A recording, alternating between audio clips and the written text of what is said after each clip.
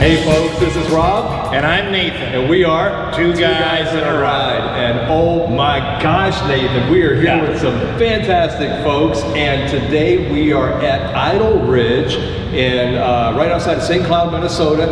And we are with Jim and Brenda. And they're going to share with us some of their fantastic collection of memorabilia, gas pumps. We've got a cool boat, we've got a terraplane, we've got a Dodge Coronet, we've got a Corvette. And I'd say something, but Rob I'm not letting him because I'm so excited. But folks, it's fantastic. You're gonna love it. I'm sorry, I'm going on and on because I'm so excited. But just keep watching, and I'm sure you're going to enjoy it. Yes, you are. Take a moment, hit that red subscribe button to subscribe to our channel so you never miss a video, and hit that bell notification. And if you like what you see, give us a like, give us a thumbs up, and leave some comments down below if you'd like to see more. So what do you say, folks? Nathan? Let's take a ride. All right. I had a whole winter's project pristinely restoring the boat motor and trailer, and we're going to take it on our maiden voyage tomorrow morning. And it's been a whole winter project, but I'm into motors, and I've always said anything with wheels, and now we're getting into classic boats. And it has a wheel, a steering wheel. So we're good. So now, Jim, this has a Mercury motor on it. Yes. And which is all original. And period Correct. 1959. What year is this, though? This is the 1959 Falls Flyer made by the Larson Company. 30 miles north here in Little Falls. In Little Falls. On Highway 10. Yep. Wow. And this is a Mark 58A motor. Do you know how much horsepower roughly? I don't, but what I did is I did a little research, not enough knowing about the 58A, but this is a 45 horse 4-cylinder Merc. And you got to remember the technology back in the 1950s.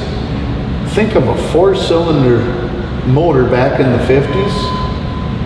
But I bet you, and I haven't had it open, but I bet you the pistons aren't probably any bigger than a silver dollar. Right. But yet they had 4 cylinders. And as they developed more and more cylinders, it made for a smoother running engine. And so when Cadillac got all the way up to the V16, that purred like a kitten in a creamery. And it was so smooth that, you know, because you had all those cylinders firing versus just the 1 cylinder, and then the 2 cylinders. Then they went to 4, and then iconic Henry Ford in 1932 introduced the first flathead V8. And Clyde Barrows sent a letter to Henry Ford one day, and he said, "You know what, Henry?" He said, "Your car has kept me out of prison. I never bought one. I always stole them. But," he said, "I could always keep ahead of the police." Until he got shot. Until he got shot. That's right. So now, in the back of this boat, you've got something unique here. You've got Jackman and Luke Man. Well, tell us a little bit about that. I will. And one of my oldest buddies is John McDowell that I mentioned earlier. You remember the moron? Yeah. Yeah? Okay. But he calls me that too. But anyway, I just love little kids, and I was a workaholic, so I'd never made little kids. And he has got 2 of the cutest little grandsons. I just want to eat them up every time I see them. And being that we own it in partnership, it's Jack and Luke. And so I put Jack Man and Luke Man in there. And now the McDowells for generations made nothing but boys, boys, boys, boys. And here 4 or 5 months ago, they had their first grandbaby, and it's a girl. Wow. And so I'm going to put her name in there too. I think it would be fitting if you put her name in the front. That's right. Well, we'd have to ask her that, but we'd get the same answer. But we'd just have to wait a few years. But anyway, what I was so excited about this classic boat is, as we know, it was all about fins in the 50s. And so then I think it wasn't until about 58 that the Larson fellas said, you know what, we're going to really hit a home run with a boat, and we're going to put the fins on the boat.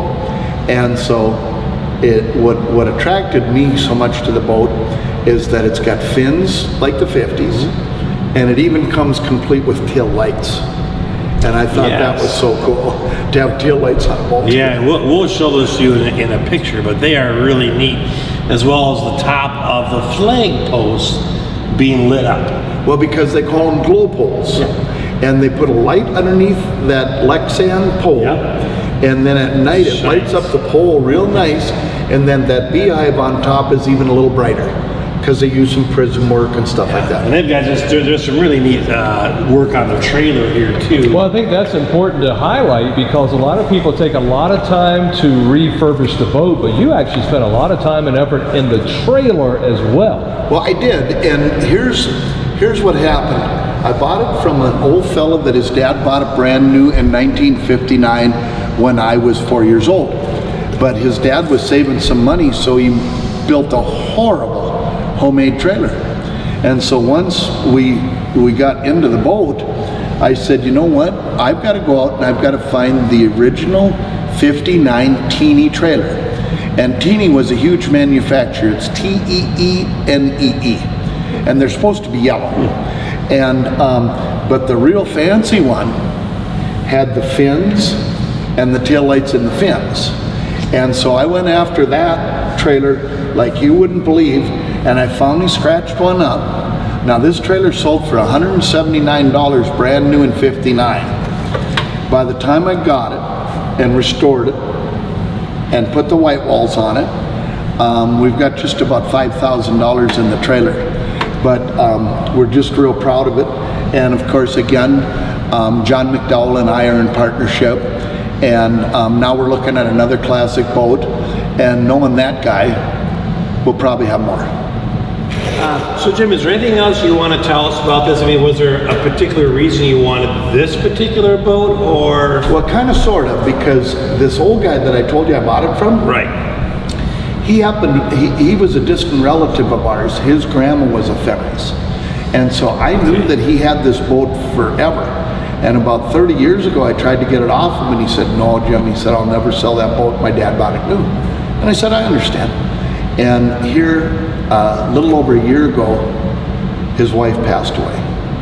And then he called me one day and he said, Jim, he said, do you still want that boat? And I said, I'd be interested in it, but not for that stupid money you were talking 30 years ago. Yeah. And he said, well, no, he said, I want it to go to somebody that's going to take care of it, and so on and so forth.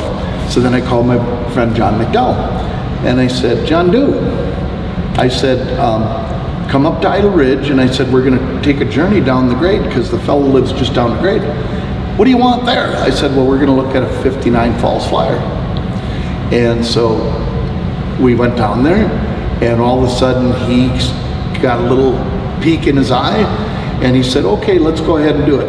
And not that it's a big dollar deal, but him and I went in partnership on this, because they've got an amazing place out on Big Fish Lake. And so we go out there because they have a nice sandbar. And you know, it's all about engaging people and telling stories and having fun. So if you go to a car show, then people want to talk to you. And when we go to Big Fish Lake, they've got an amazing sandbar out there. And on a hot summer day, there's 30, 40 boats out there. And when you take a classic boat, you meet everybody on that sandbar. What is it?